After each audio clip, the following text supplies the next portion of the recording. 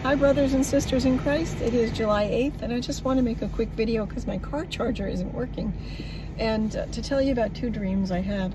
It's not that I think they're necessarily prophetic, but representative or indicative of a state of things. But back-to-back mornings, yesterday morning and this morning, I had a dream of a celebrity who was brought low. And I think the first thing I'll do is read Isaiah chapter 2 verse 11 and 12. And this is what God's going to do. He's going to abase everyone that has exalted themselves, because the glory belongs to him alone. And then either people will repent and call on Jesus Christ, or they will go to hell.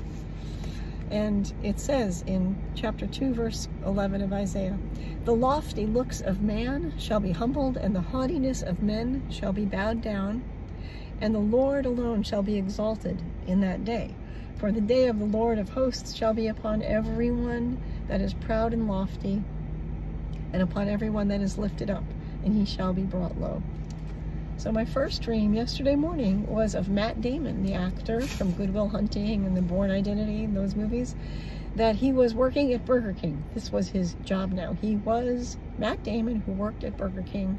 He was behind the counter. I walked in, and he was the one who would take your order and give you your food. But he wanted to be acknowledged as Matt Damon. He was still acting like the personality you see in public of Matt Damon, of, you know, nice guy, could be your best buddy, go and have a beer, just happens to make millions of dollars working in Hollywood.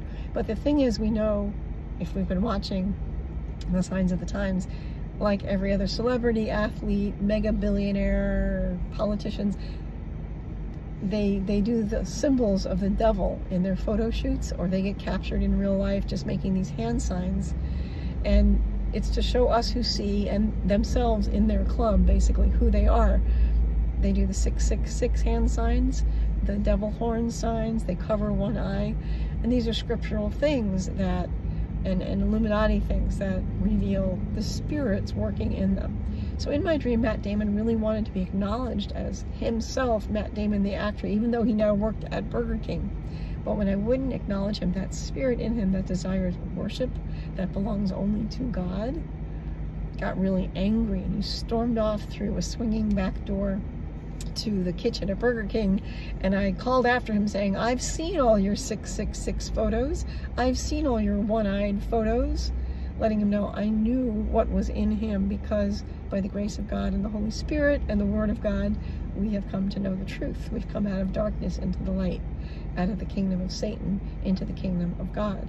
But they're still held captive. The devil takes us captive at his will until we're born again. And it's because he can work in those vessels whose hearts really do desire what God says not to. The lust of the flesh, the lust of the eyes, the pride of life, the deceitfulness of riches. You know, all the things that are immoral and against God, that the children of disobedience still really want and like, and they cling to, unless they can recover themselves from the snare of the devil, you know, by the grace of God, unto repentance. And we pray for this. Now, unless their mind is completely reprobate and their conscience is seared, and they no longer even have a bit of light in them, you know, then they're gone and they've completely been given over to that side. And only the Lord knows. But that's how I was shown Matt Damon, and he really wanted to be worshipped and acknowledged and all those things. Now this morning I had a dream of the actor Alec Baldwin. And in this dream it was very pitiful, because all I saw very briefly was a very emaciated Alec Baldwin being helped into a wheelchair, and he was wearing oxygen tubing to his nose, and his face was so thin, but his eyes were really big in that thin face, and he was terrified. He was terrified. And there were a couple people around him and helping him into this wheelchair in front of a building, probably a hospital. And I'm not saying these are prophetic about what will actually happen to these two men, these actors, but they were abased, they were brought down, they were humbled, and they either will or won't repent. I know Alec Baldwin has a brother, Billy Baldwin, who professes Jesus Christ, says he's born again, and, you know, maybe something he would speak could help this man repent. But the terror in his eyes, I don't know if it was about death or death and knowing he's going to hell. Who knows? I don't, only the Lord knows. So I just wanted to mention those two scenes. Also in the Burger King dream with Matt Damon, after he'd left, a woman came in to pick up her order of food, and it was a really big metal shallow tray, and it wasn't your typical Burger King food. It was like a 2.5 or 3 foot square metal shallow tray, and all it was on it was lots of meat covered in gravy, probably like 100 portions of whatever this meat was, covered in a white brown gravy.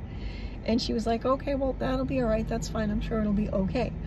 And it made me think, along with seeing Matt Damon and Alec Baldwin brought low, when this economy breaks, when there's food shortages and leading to famine, and people are realizing everything they cared about is being taken from them unless they take the mark of the beast.